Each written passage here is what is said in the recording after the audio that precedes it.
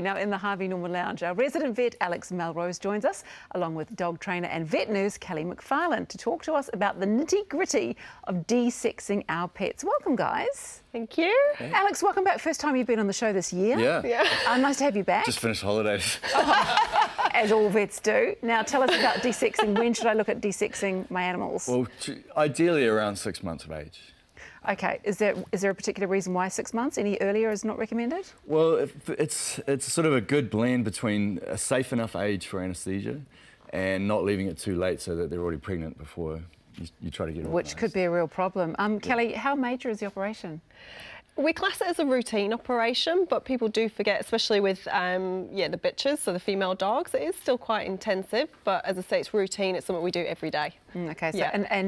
and is there anything I should do to get my animal prepared for it? Don't get too attached to those, darling. They're going somewhere very soon. That's good. Yeah, I mean, apart from not feeding them the night before, so we need them in on an empty tummy.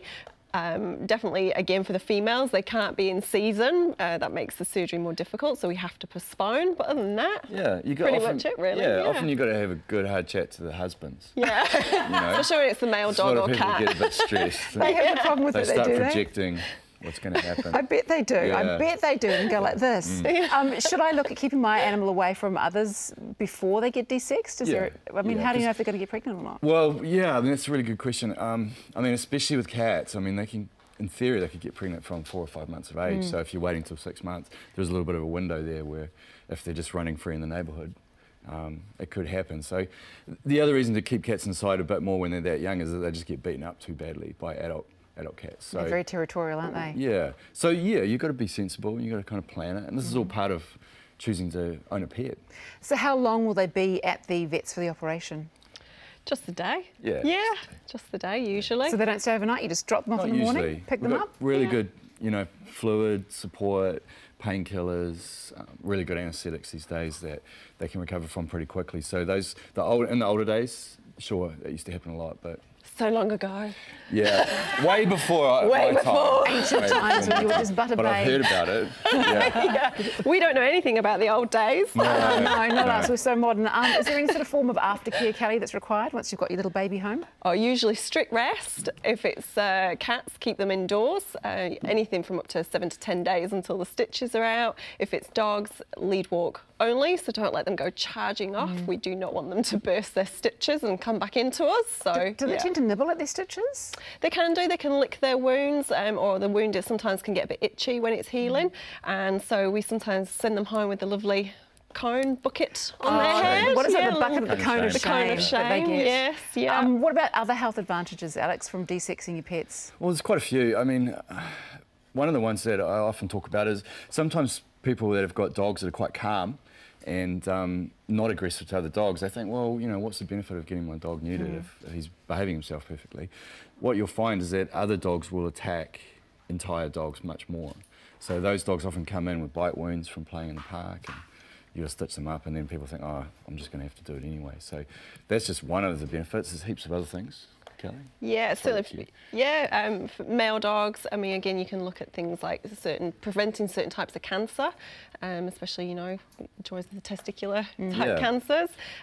Females, our biggest issue, which we do see, is what we call pyometras. So they get pus actually in the womb, and it's really life-threatening. So we tend to see that usually out of hours.